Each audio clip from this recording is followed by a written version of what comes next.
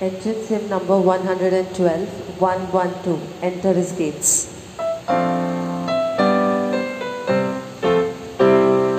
Enter his gates with thanksgiving in your heart. Enter his courts with praise. Enter his gates with thanksgiving in your heart.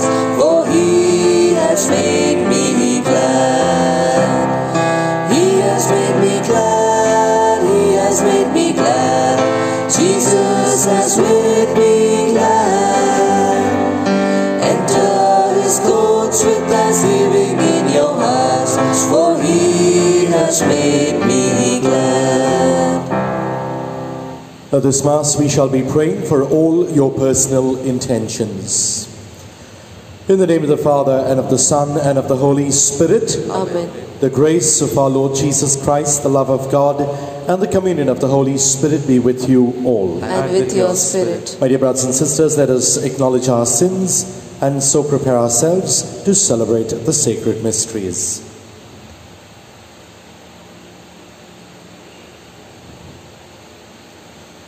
I confess to Almighty God and to you, my brothers and sisters, that I have greatly sinned in my thoughts and in my words, in what I have done and in what I have failed to do.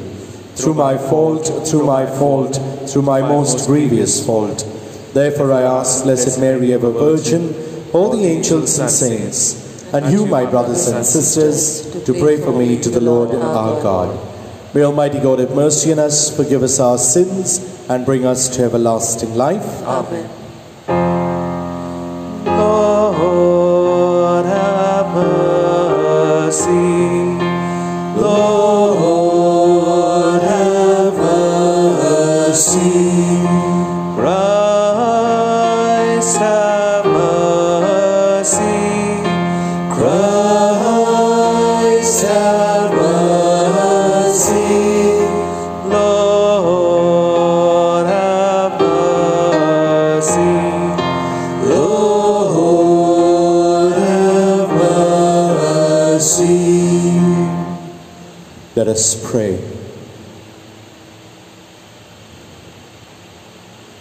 Grant us, Lord, we pray, that being rightly conformed to the Paschal mysteries, what we celebrate in joy may protect and save us with perpetual power. Through our Lord Jesus Christ, your Son, who lives and reigns with you in the unity of the Holy Spirit, one God, forever and ever. Amen.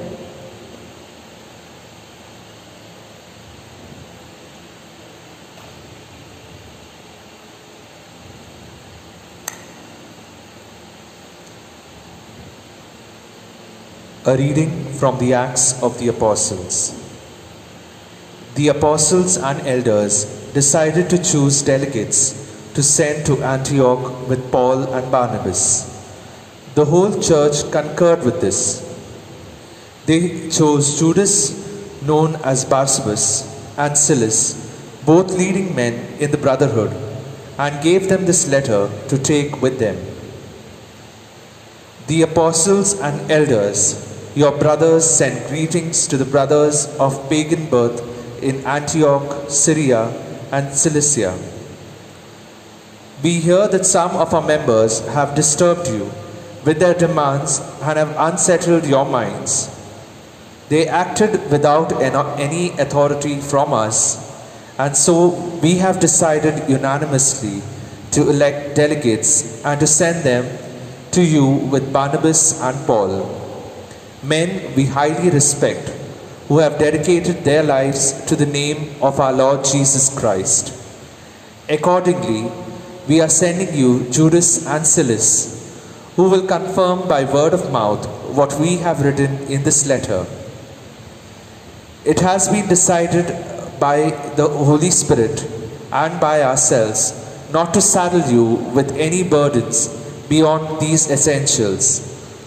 You are to abstain from food sacrificed to idols, from blood, from the meat of strangled animals, and from fornication.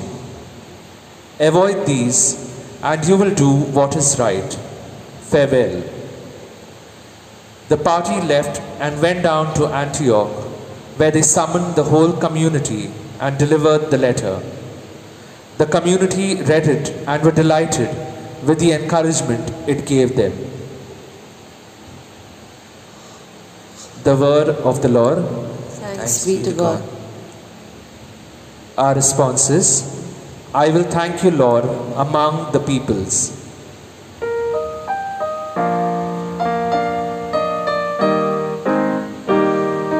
I will thank you, Lord, among all the people. All together.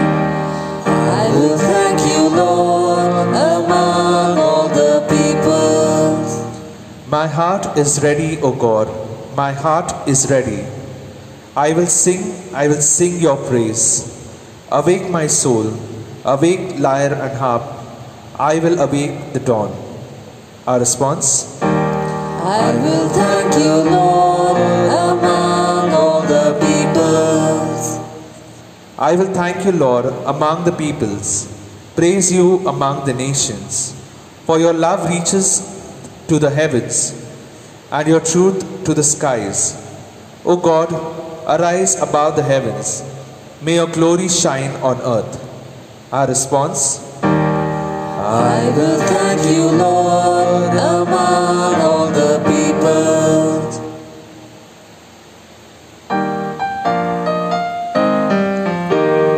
Hallelujah, hallelujah, hallelujah, hallelujah, hallelujah, hallelujah, hallelujah. The sheep that belong to me listen to my voice, says the Lord. I know them and they follow me. Hallelujah, hallelujah, hallelujah, hallelujah, hallelujah, hallelujah, hallelujah. The Lord be with you. And with your spirit. A reading from the Holy Gospel according to John. Glory to you, O Lord. Jesus said to his disciples, "This is my commandment, love one another as I have loved you. A man can have no greater love than to lay down his life for his friends.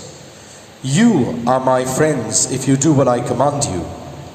I shall not call you servants anymore, because a servant does not know his master's business. I call you friends, because I have made known to you everything I have learned from my Father. You did not choose me. No, I chose you and I commissioned you to go out to bear fruit, fruit that will last. And then the Father will give you anything you ask him in my name. What I command you is to love one another."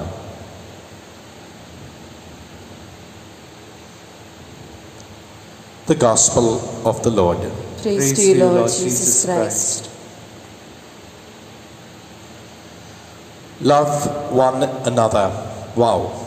Such a challenging mandate that the Lord puts before each one of us today. What kind of a love is the Lord talking about? First of all, it's an unconditional love. No strings attached. Secondly, it's a love that never comes to an end. In other words, it's a love that is infinite. And third, once we have chosen to love, this love is forever. There is no U-turn, there is no turning back. But now comes the greater challenge that Jesus puts to us. What kind of a love that he insists on? He goes on to say, a man can have no greater love than to lay down his life for his friends. He didn't just say this, but he did it out of his love for a sinful humanity. He was ready to lay down his own life for each one of us, because we are our friends, his friends. And if we've been chosen to be in the bracket of his friends, then he tells us to love as he did. Does that mean that we have to die for the person that we love? What kind of a death is Jesus talking about? A death to an old self so that we can live a new life. A death to our old ways so that we can become the kind of person Jesus wants us to be. This is the kind of death that Jesus invites us to. A self-denial so that we can put the other and the other's needs before our own. A tough statement from the Lord today. Indeed, a challenge to each one of us. Difficult, but not impossible. I pray that each one of us truly love as Jesus himself has loved us.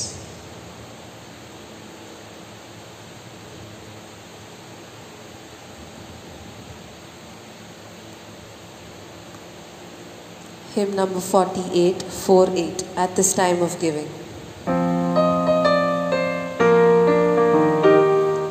At this time of giving, gladly now we bring gifts that have been given by our God and King. Here is the bread of pain, work of human hands. This is the bread of joy we will share with love. At this time of giving, gladly now we bring gifts that have been given by our God and King. See, Lord, this joy is mine, harvested from earth. This is our wine of love, ready for the feast. Pray, my dear brothers and sisters, that my sacrifice and yours may be acceptable to God the Almighty Father. May the Lord accept the sacrifice at your hands with the praise and glory of his name, for our good and the good of all his holy church. Graciously sanctify these gifts, O Lord, we pray, and accepting the oblation of the spiritual sacrifice, make of us an eternal offering to you through Christ our Lord. Amen. The Lord be with you. And with your spirit, Lift up your we hearts. lift them up to the Lord. Let us give thanks to the Lord our God. It is right and just. It is truly right and just, our duty and our salvation, at all times to acclaim you, O Lord, but in this time above all to laud you yet more gloriously, when Christ our Passover has been sacrificed. Through him the children of light rise to eternal life, and the halls of the heavenly kingdom are thrown open to the faithful. For his death is our ransom from death, and in his rising the life of all has risen. Therefore, overcome with paschal joy, every land, every people exults in your praise, and even the heavenly powers with the angelic hosts sing together the unending hymn of your glory as they acclaim. Holy, holy, holy, Lord God of hosts, heaven and earth are full of your glory. Hosanna in the highest. Blessed is he who comes in the name of the Lord. Hosanna in the highest.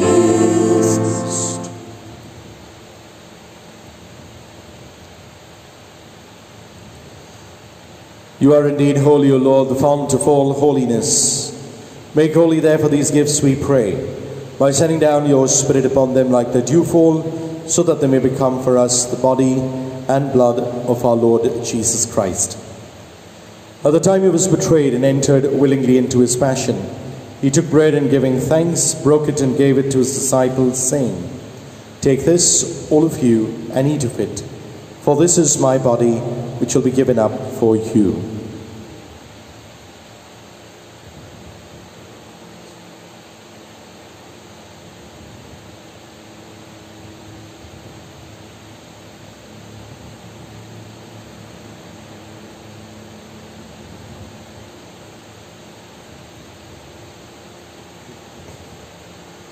In a similar way, when supper was ended, he took the chalice, and once more giving thanks, he gave it to his disciples, saying, Take this, all of you, and drink from it. For this is the chalice of my blood, the blood of the new and eternal covenant, which will be poured out for you and for many, for the forgiveness of sins. Do this in memory of me.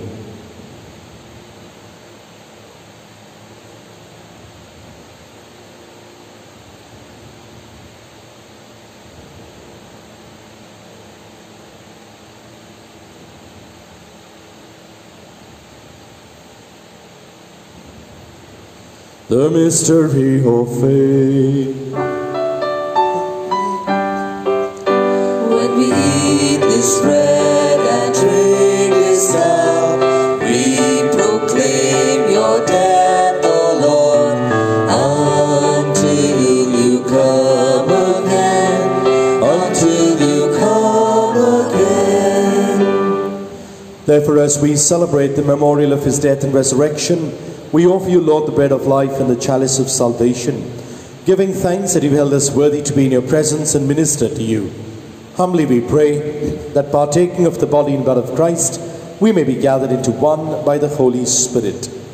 Remember, Lord, your church spread throughout the world and bring her to the fullness of charity, together with Francis, our Pope, and Oswald, our Bishop, and all the clergy. Remember also our brothers and sisters who have fallen asleep in the hope of the resurrection, and all who have died in your mercy. Welcome them into the light of your face. Have mercy on us all, we pray, that with the Blessed Virgin Mary, Mother of God, the Blessed Joseph, her spouse, with the blessed apostles, and all the saints who have pleased you throughout the ages, we may merit to be co-heirs to eternal life, and may praise and glorify you through your Son, Jesus Christ. Through him and with him and in him, O God Almighty Father, in the unity of the Holy Spirit, all glory and honor is yours forever and ever.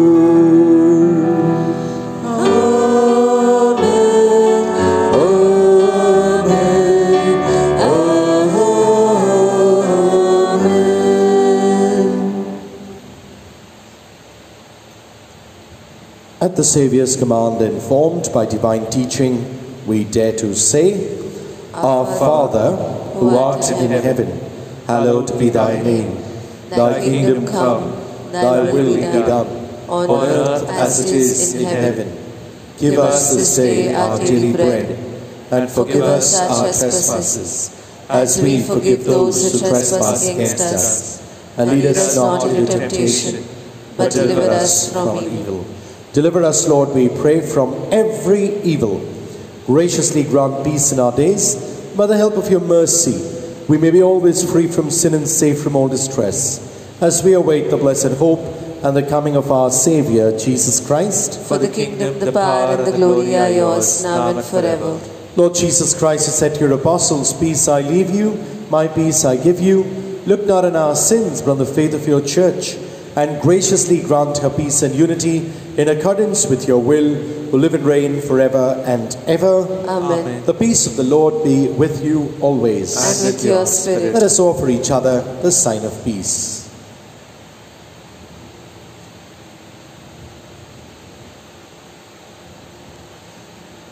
Lamb of God, you take away the sins of the world, have mercy on us. Lamb of God, you take away the sins of the world, have mercy on us. Lamb of God, you take away the sins of the world, grant us peace.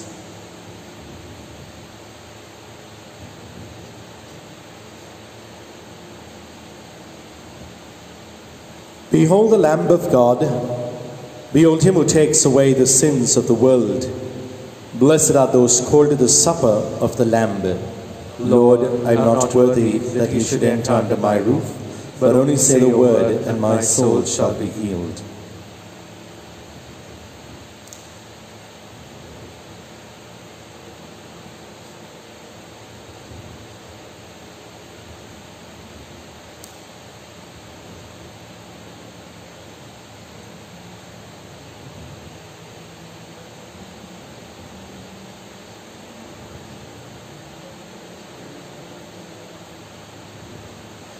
An act of spiritual communion.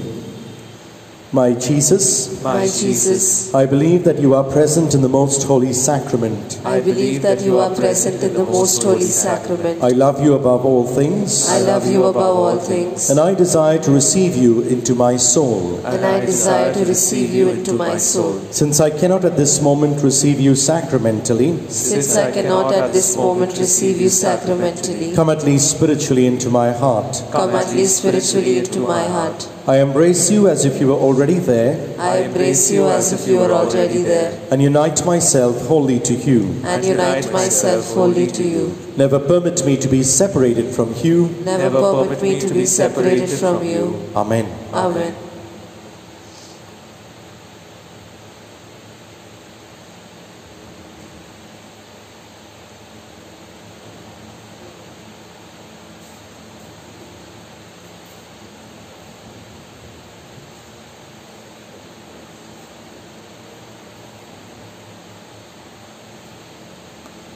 Hymn number 401, 401. This is my commandment.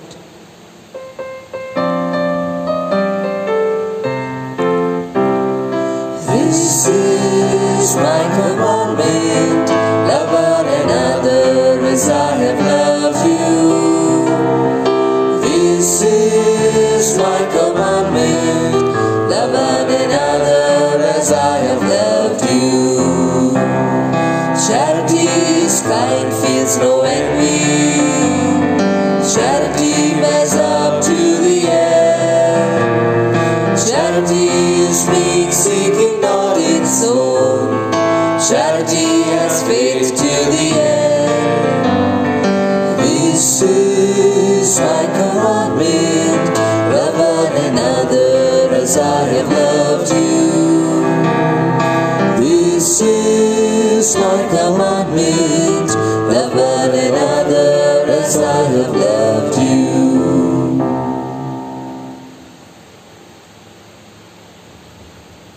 Let us pray. We have partaken of the gifts of the sacred mystery, humbly imploring, O Lord, that what your Son commanded us to do in memory of him may bring us growth in charity through Christ our Lord. Amen. Pray for a quick end to the coronavirus. Almighty and merciful God, who show your love to all creation everywhere, hear graciously the prayer we make for all those affected by the coronavirus in various parts of the world. We come before you asking for a quick control of the outbreak, for a healing of those affected, for the victims and their families. We pray for the doctors doing research that an effective vaccine to combat the sickness is speedily found. We pray for the government and health authorities that they take appropriate steps for the good of the people. We make this prayer in the name of Jesus our Lord. Amen. The Lord be with you. And with your spirit. And may the peace and blessing of Almighty God, the Father, the Son, and the Holy Spirit descend upon you and remain with you forever and ever. Amen. Go and announce the gospel of the Lord. Thanks be to God. Hymn number 449, 449. What thanks, O Lord.